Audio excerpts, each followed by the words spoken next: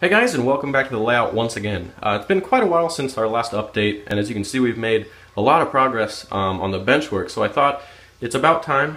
So we'll just do a general overview of what we've done here on the peninsula.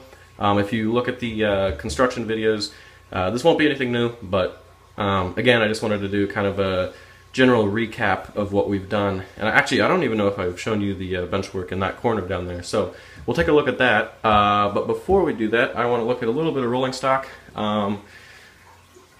We actually finally got our eBay page set up, so there's a link in the description, so go check that out, and you'll find these two cars for sale. So we've got a French's covered hopper. This is an Atlas car, and then a tank car under ENGX reporting marks. Both of these again are for sale. This is an Athearn car, forgot to mention that. They're both weathered to prototype photos, so go check them out on our eBay page. I also picked up this BF Goodrich car, so I'll be weathering that soon, and you can find that on eBay.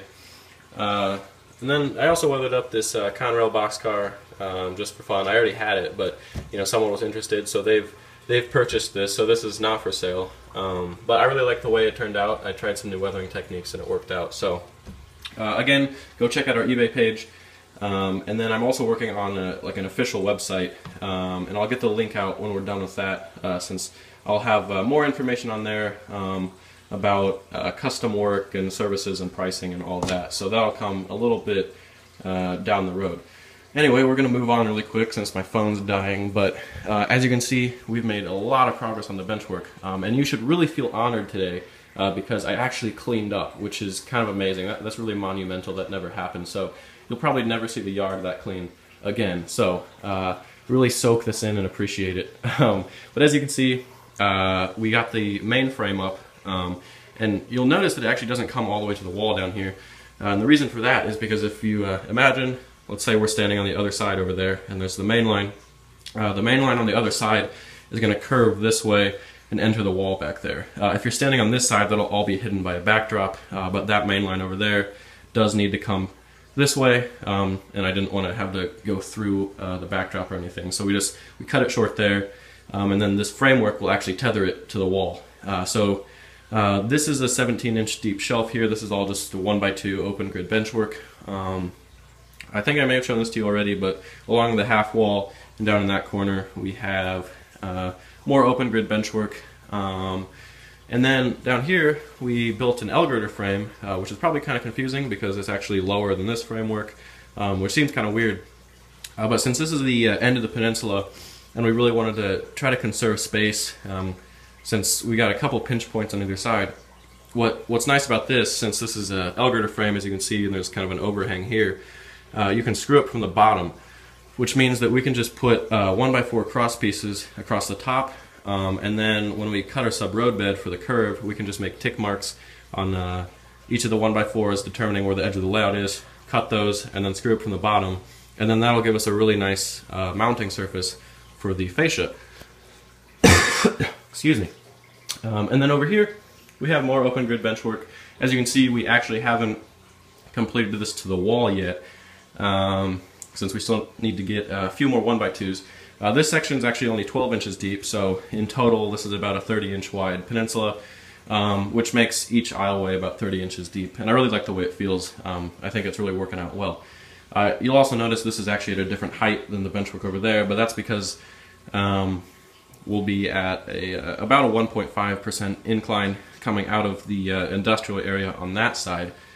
And I apologize, I know I'm kind of all over the place, but I'm going to talk a little bit about some track plan ideas and changes that we made. So since this is going to be kind of an industrial area, whether it be ethanol or just like a bunch of smaller industries, just kind of like a junction area, I don't know that yet, so if you have any ideas, tell me. But we were thinking if it did happen to be just a bunch of smaller industries in kind of a like industrial complex or junction area, maybe what we could do down here, since we'll have that backdrop curving, is have a backdrop flat industry, and then to conserve space we could actually have the tracks go through the backdrop. Since the main line on the other side, once the main line over here wraps around and it's on the other side, it'll actually be significantly higher than the tracks down here. So you could actually have cars or like a little short track, go through the wall, so you could hold a couple cars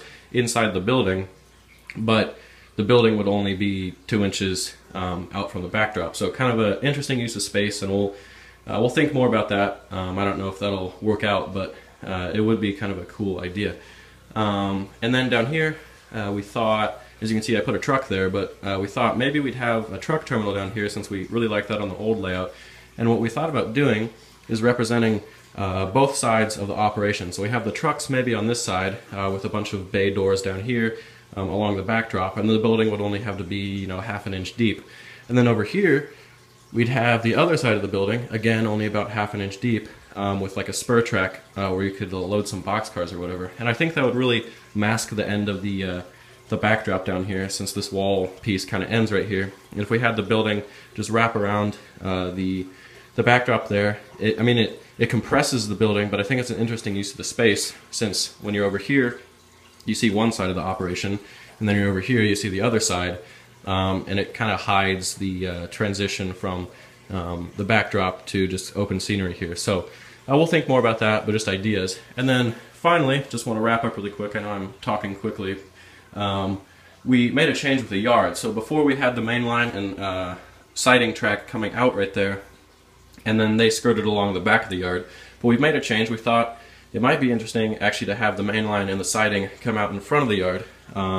So just come right down here on the edge of the layout and then follow that contour there. And what that allows us to do is shift all the yard tracks to the back there. Excuse me. And then that means we can use all the space back there and all that space over there, because before, if we wanted to use that space for the yard, you'd have to cut across the main line. So we just pulled the main line to the front, and now what we're thinking about doing is actually using all the space down here for an engine facility and maybe some repair and place tracks. So again, we just have the main line out front, and then that space back there could hold 20 or so engines, which would be kind of an interesting idea, because I always wanted to model a fairly significant locomotive facility. So we'll think more about that, but again, just ideas, and I kind of like the changes that we've made. So anyway, that's all I have for today. We'll definitely have more soon. I plan to go to Lowe's soon and pick up some more lumber and get more work done, but this is what we completed so far, and it won't be too long until we start sub-road bed and fascia and backdrops and actually laying track and stuff. So again, make sure you check out our eBay page since we finally got that set up. If you have any input on the changes we've made, please comment. But other than that, that's all I have for today. So thank you guys for watching, and definitely look for more videos soon.